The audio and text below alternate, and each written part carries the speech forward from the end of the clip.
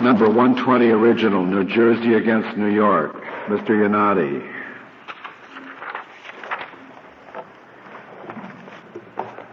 Thank you, Mr. Chief Justice, and may it please the Court. In his final report, the Special Master concluded that New York's jurisdiction on Ellis Island is limited to the island as it existed in 1834, and New Jersey is sovereign over the portions of the island created by artificial filling of submerged lands in the years after 1834. Although we take issue with the amount of territory allocated to New York and with the recommended boundary line of the Special Master, we would first like to offer the Court our reasons why we believe the Special Master's principal conclusion is legally sound and amply supported by the record.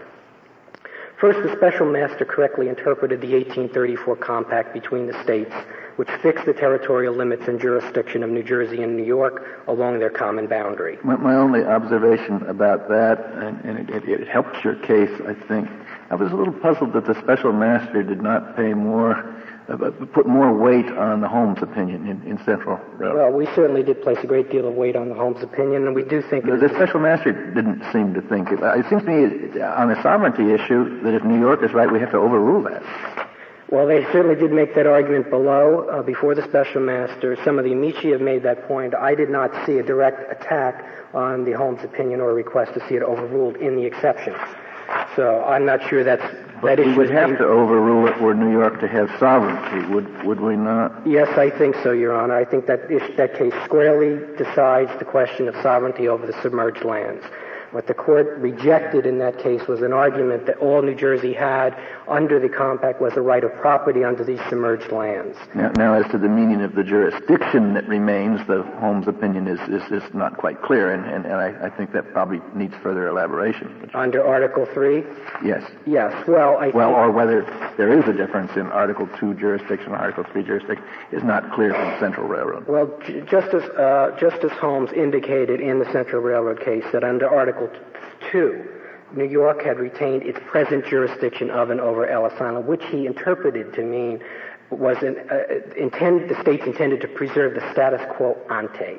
And the status quo that existed in 1834 was a situation where Ellis Island was on the New Jersey side of the boundary. It was 2 3/4 acres of fast land to mean high water. It was owned by the federal government, who had acquired it in 1808 from the state of New York, and it was utilized as a military fort. New York, in fact, had ceded jurisdiction to the federal government in those conveyances and retained only the right to serve civil and criminal process. So that was the jurisdiction that was retained by the state of New York. That was what we contend was the present jurisdiction in 1834 when the agreement was made. And moreover, our view is that the states recognized that the island then in existence, which was, as I said, 2 3/4 acres, was the Ellis Island that was being addressed by the terms of that compact.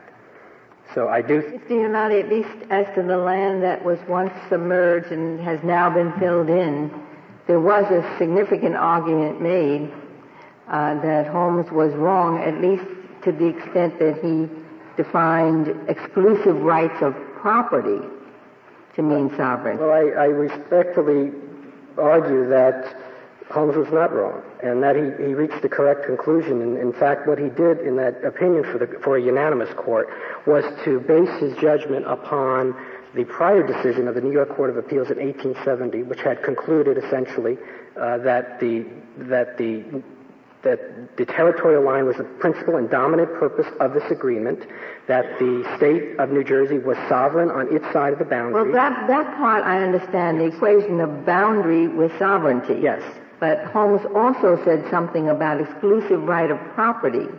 Yes. You know the three-way division that was offered in some of the briefs of the property right and the public access right and the governing right. The argument was made that all New Jersey had was a sovereign right of property, and he found that actually supported the notion that New Jersey was sovereign in this territory. And he said that the ownership of submerged land was indicative of the division of sovereign territory, and actually further and supported the notion that this was a line not only of territory but of jurisdiction and sovereignty. So I think what Justice Holmes said... So property means jurisdiction, and exclusive jurisdiction doesn't mean exclusive jurisdiction. Well... Would there have been a clearer way to to say that one of the states had governing authority? Well, I think than to use the phrase exclusive jurisdiction? I think it's important to focus also not only on that, but also on the notion of exclusive jurisdiction over the waters. And I think that is the key element of that Article 3, because New Jersey had recognized that New York had exclusive jurisdiction, but it was limited. It wasn't full sovereign governmental authority. It was limited to control of the waters. And that's how the New York Court of Appeals interpreted Article 3 in 1870. Well, it was control of the waters. It also referred to the submerged lands. That's correct. And isn't there a fair argument to be made that when the submerged lands become, in effect, the basis for filled land, in place of what had been water subject to New York's jurisdiction, that same territory, now newly created above the ground, becomes subject to the same exclusive jurisdiction? Well, our argument is that is not the case, and we rely in that regard upon, again, the 1870 decision of the New York Court of Appeals, which said that although there was in Article 3 a reference to jurisdiction over the submerged lands, that was merely subordinate to and in furtherance of the power over the waters. And it was the New York Court of Appeals gave it a very limited reading in that case. And in fact, in the 1908 decision by Justice Holmes, the court specifically upheld the taxation of submerged lands. But how could it have no meaning? That is, let's assume you're right. You're right that I'm assuming that this is within the sovereign. You're sovereign. New Jersey has sovereignty. Yes. Because of Article 1. Still, isn't there some kind of jurisdiction to do something? Our view given by Article 3? And is you want an injunction. Which injunction says New York can do nothing? Yes. All right. How can it be that they could do nothing when Article 3 says they have jurisdiction over the land, below the water, and the water? I mean, maybe that jurisdiction doesn't mean sovereignty. Maybe it only means a few things, like just serve process even.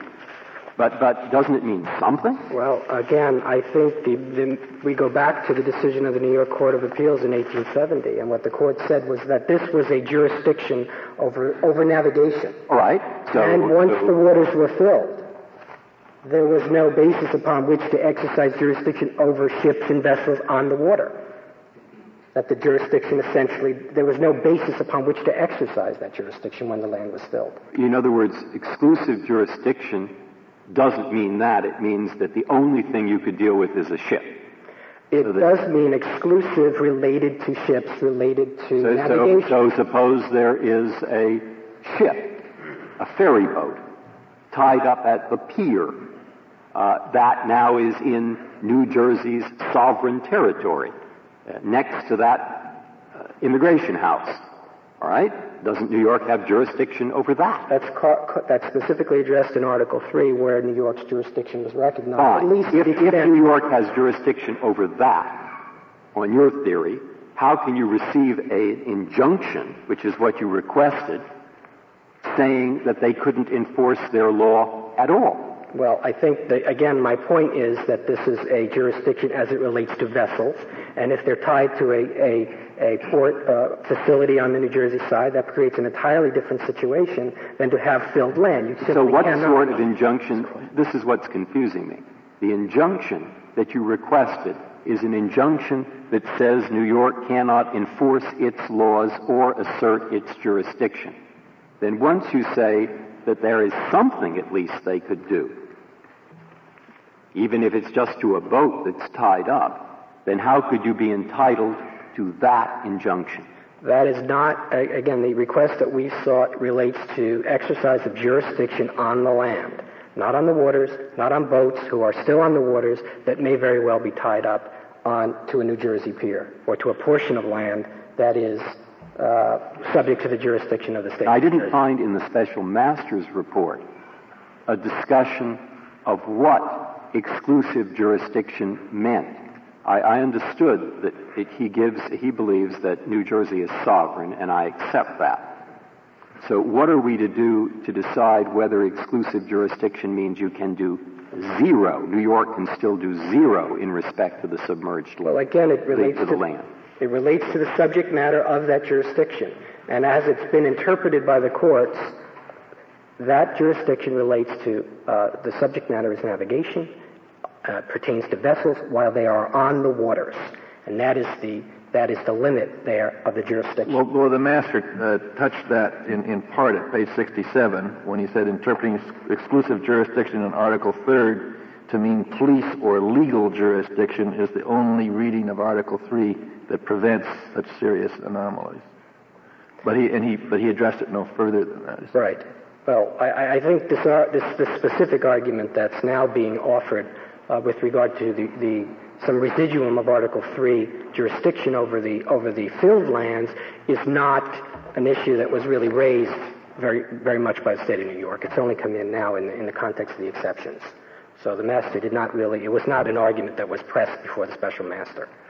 Mr. Yannotti, I'm a little curious as to why New Jersey did not make the argument, which seems to me available, that the compact only gives New York exclusive jurisdiction over lands covered by the Hudson, and these lands are not anymore covered by the Hudson. If you read that phrase as meaning covered from time to time. Well, I think that is essentially what we have been saying. You put it better than I did. But I think the point is that once they are covered, once they are filled, there is nothing upon which to exercise that jurisdiction. It is I did not understand you as having made that argument. Well, that has been our point, and I do believe we have that in our brief. But it is our argument that once the lands were filled, that there is no basis upon which New York may exercise that jurisdiction under Article 3.